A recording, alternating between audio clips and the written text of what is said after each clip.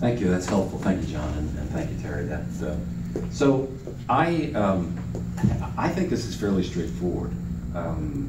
We spend a lot of time with CEQA, more time than I would like, often. And all of us have, and we've all suffered the consequences or enjoyed the benefits. But what we have is the beginning, really, of the CEQA process. We have a draft EIR. I know that in Pasadena, we have a series, pages and pages of comments on the EIR. Technical questions, as are suggested in the document in the PowerPoint that was presented to us tonight.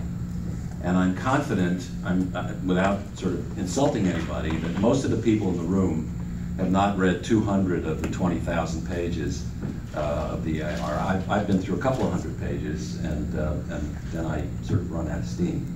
But I think that there's a lot of valuable data in there. My guess is that most of you haven't made a real effort to assimilate it. So for you to be asked by the Transportation Committee to take a definitive position, an advocacy position, which is what John presented to us, is not consistent with the CEQA process. What we're not being asked to do is to take an advocacy position. The draft EIR process is to provide information. As you all know, the EIR process in CEQA is designed to provide good information for the decision makers, who I guess in this case are Metro and Caltrans, to make an informed decision and to be sure they understand what all the consequences are.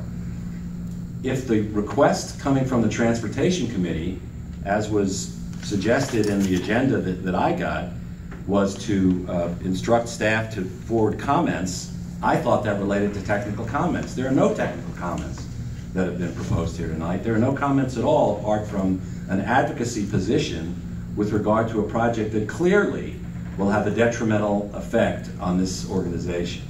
And I agree that unity is not unanimity. I don't think we have to, I would not take a position that we have to have a unanimous decision on every matter that comes before us. Most of the stuff comes before us is not very controversial. It's rare in the years that I've served on this COG, it's probably 6 years now, that I've seen us have a knockdown, drag-out fight on an issue. This is a knockdown, drag-out fight. This is a project that poses an existential threat to some of the communities that would be confronted with it. So it's not fair to say that if we can't have a unanimous position, it's not the same as unity. It's a very different thing.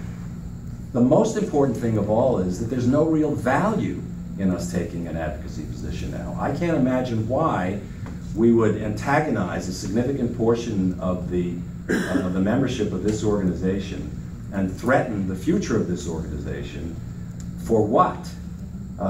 This is not a critical process, a critical requirement of the process that the San Gabriel Valley COG, in its wisdom, take an advocacy position on a draft EIR when there are thousands of unanswered questions that will be answered during the course of the EIR completion and the final EIR. And so I can't imagine why we would take it upon ourselves to threaten the future of the organization and take an advocacy position. The fact that this project has been hanging fire for 40 years or more does not suggest that we're tired of it and we should just bring it to a conclusion at this moment. The reason it's been hanging fire is because it's a disruptive project, and the current project that's being studied has not been studied for 40 years. The analysis, the active analysis of what's before us now has been underway for a relatively short period of time and has a series of profound technical questions that have not yet been answered. So I think really it would be irresponsible of this organization to take it upon itself to adopt an advocacy position.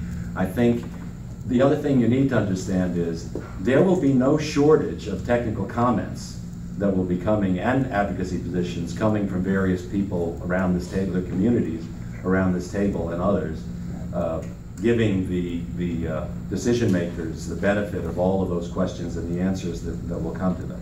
So I think we would be very foolish to move ahead with what is apparently the recommendation of the Transportation Committee, which is not to have us ask a question or make technical comments on the EIR, but to advocate for one particular alternative. Thank you.